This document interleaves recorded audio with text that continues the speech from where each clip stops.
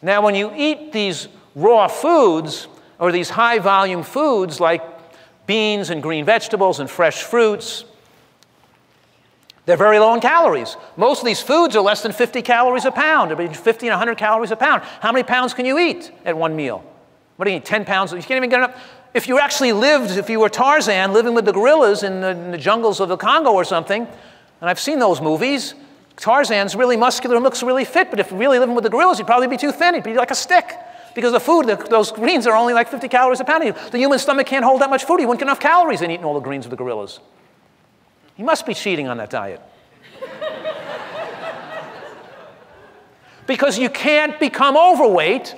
You can't even maintain your weight. These foods there's so much volume, they occupy space in the stomach. The more you eat of these foods, it makes it hard to put many calories into the stomach at one time. The human stomach only holds a liter of food.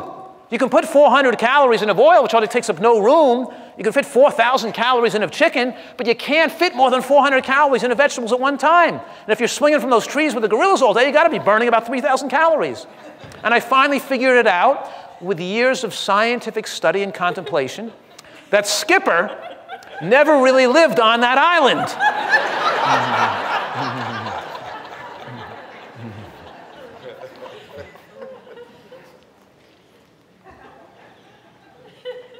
This is called crowding out.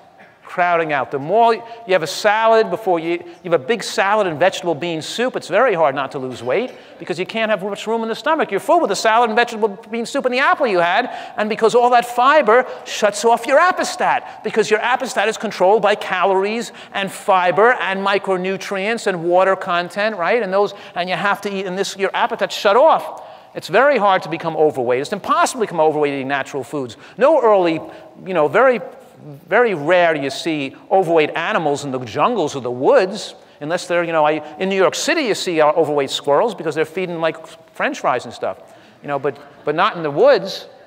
So you have to fill up on nutrient-rich foods because it activates the stretch receptors, and the nutrient receptors there send to your brain, tell you to stop eating.